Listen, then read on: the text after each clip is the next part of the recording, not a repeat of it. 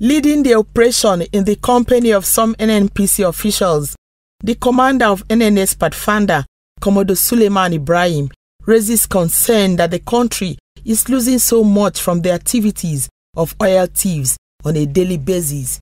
He expresses shock that those engaged in illegal activities are highly skilled people. Way beyond what I've seen anywhere. The sophistication is outside this world. You know, the individuals involved, they've taken their time. You know, they've done a lot of measurements.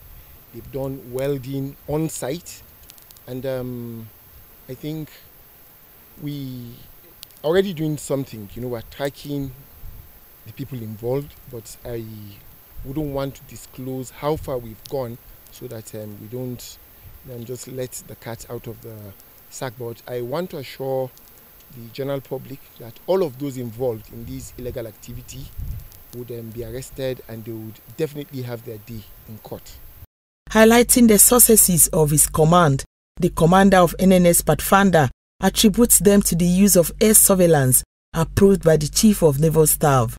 He says the team, while heading to disconnect the illegal oil pipes, also intercepted 4 persons with products suspected to be illegally refined diesel in a wooden Cotonou boat. Some of the kingpins, they call them, as I said earlier, we don't work by ourselves. All arrests that are made, the Navy does not have that prosecuting powers. So we have to hand over to agencies that are charged with prosecuting.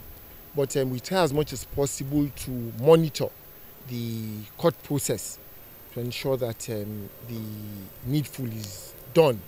Meanwhile, the 4 persons arrested during the operation confessed they were contracted to deliver the illegally refined product in Port Harcourt from the southern Ijaw local government area of Bayelsa State. Monica Ogwa, Silverbird, News 24, Port Harcourt.